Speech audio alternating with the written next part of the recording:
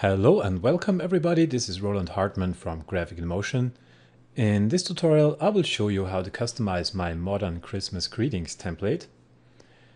And as you probably saw in the preview video, we have a landscape appearing and then some trees are popping out of the floor here of our snowy hills. And then finally a main big Christmas tree is popping out and this ribbon is fading on, and in the end we have this, in my case, my logo, which is appearing and is more or less forming our Christmas star. And of course you can change all these elements, and this is what I want to show you, how you can change this and set it up really easy. So a few simple steps. First of all, we will go to the setup composition. I want to start in the setup composition this time. When you open up this composition, you will see that you have only 2 layers visible here, and we will just deal with the first one. So the first one is a color setup control, and you see that we have a bunch of color controls here, and we also have 2 additional controls, and I want to explain these at first. Because if you say, I do not have a logo because I don't want to use it as a corporate Christmas greetings, but as a personal Christmas greeting card, then of course you do not need to enter a logo. You can just simply use the logo on-off function to disable it. So let's just uncheck this checkbox here and you see the logo is disappearing. But in case you do not have a logo, you can use the star on-off checkbox, because I just integrated a more or less standard Christmas star, something like a snowflake, you know, to form our Christmas star. So you can use this one. Okay, but for now, let's say I want to do a corporate Christmas greetings card, and therefore I will just enable my logo again.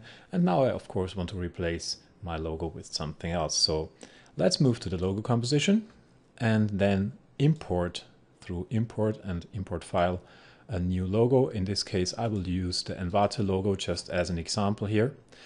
And I will just drag it on top of my placeholder and really quickly reposition it. In this case, I only want to use the logo and not the text.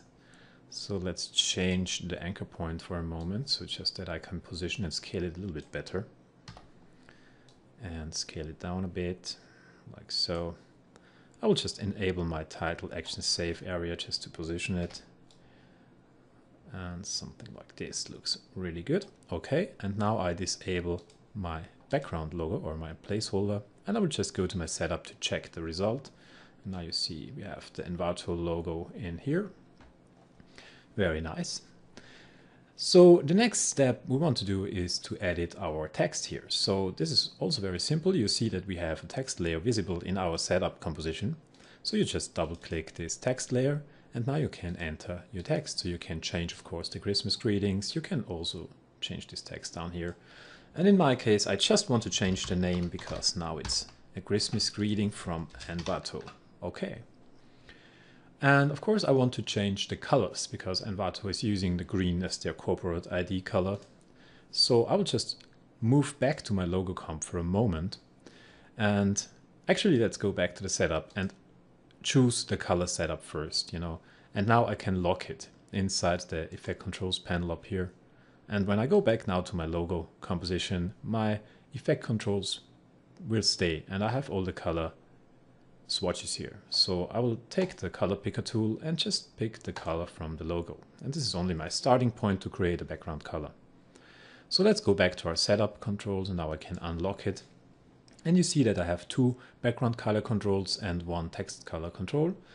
And the first background color control is the color in the middle, and the second one is the color on the edges here. So I want to take over this color for now, and now I just will change this, and I want to make it, let's say, kind of a darker version of this color, like so.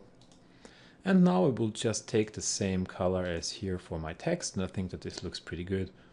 I could also make it a little bit darker maybe, so to create a little bit more contrast. And this is it. Now I could move on, enter my audio, and render out the whole thing. So to enter your audio, it's basically the same as always. You just move to import file, then choose your audio track, and then just drag it into the audio composition. And then you can go to the render composition and render it out. One more hint, I added a simple color correction layer inside the render composition. So you see that there is only a curves adjustment on this layer.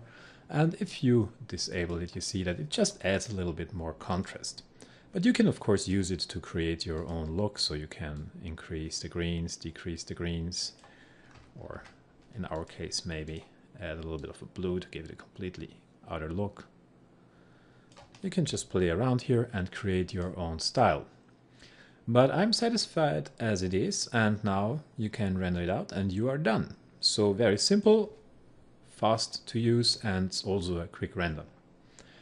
So now I want to give you one more hint about a little bit, let's say, more in-depth customization. So maybe you say, okay, I like the graphical style of this tree, not so much, so you want to change something here maybe. That's also possible, of course. So you only have to move to the setup composition, and then you see this little shy guy here hiding behind the wall. This is the hide alls button, and you just click it. And by clicking this guy, you see that a few more layers pop up here. And this is basically the whole setup. This is the whole animation, you know. And now you can enter every layer at itself and change whatever you want. So let's say you want to change the Christmas tree. You say, you know, this little fella here, which should be kind of a cookie guy, you know, you don't want him in there or whatever. So you can go to our Christmas tree main composition. And of course you can enter all these comps through our compositions folder here. You will find all of these here too, but it's maybe better to work inside the setup composition because then you have a better overview about what you are doing. So let's enter the Christmas tree main composition by double clicking it. And now you see that we have a bunch of layers, actually really a lot of layers here, because these are all these elements visible on our tree. And as I said, if you do not like the cookie man, here it is, you see, okay, we have him. He's actually 5 times on our tree. And if you disable him here, then you see now you have some space, some free space, and you could fill it up with whatever you want. Maybe you want to put in your logo, maybe you want to put in, I don't know, a picture of your head, whatever, you know. So this is just a hint for people who really want to change the look of this template. And if you change the main Christmas tree, the only tree that will change is the main one. And if you want to change the look of the Christmas trees in the back here, you would have to enter our Christmas tree composition, this one right here. So we have Christmas tree main, that's the one in the foreground, and the Christmas tree back, or the Christmas tree composition represents all the Christmas trees in the back. So if you want to change something here, then enter this composition too and do your changes. So this is it. I hope that you like this template and that you use it to create some really nice Christmas greetings for your family, your friends, or for some customers. Thank you very much for watching, and I hope to really see you soon. Goodbye.